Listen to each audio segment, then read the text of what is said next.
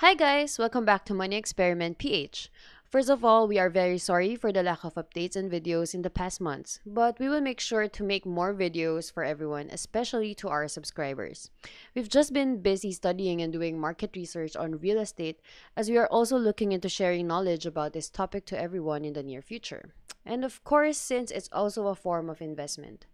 If you have any topics that you want us to do a review of, please do not hesitate to leave a comment down below. That also gives us a pulse on what kind of topics you guys want us to feature.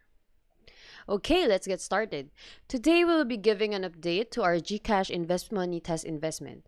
So we did an overview and tutorial around July 2019 last year for this feature, and we thought of giving everyone an update on how our investment did for the past year.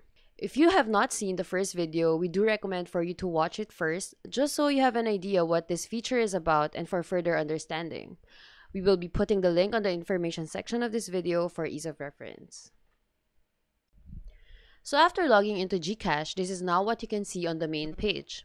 As many of you have noticed, there have been so many changes within the app compared to the initial video we have done for GCash.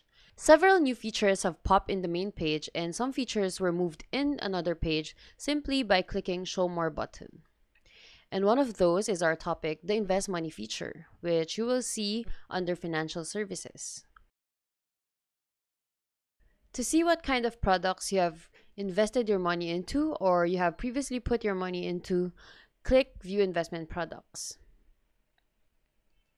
As you can see, there is still only one option for GCash Invest Money feature. It's a Tram Peso Money Market Fund. Clicking View Details will give you further detailed information on this product, which we have already discussed in the initial video. So I will be talking more about updates or changes here. So as you can see after clicking the View Details, comparing the graph from our 2019 video, it seems that the graph currently is flatter, which complements the past 1-year return information at 3% compared to 3.45% in 2019. Aside from those changes, the fund description, minimum investment of 50 pesos, and minimum holding period, which is none, all remained the same.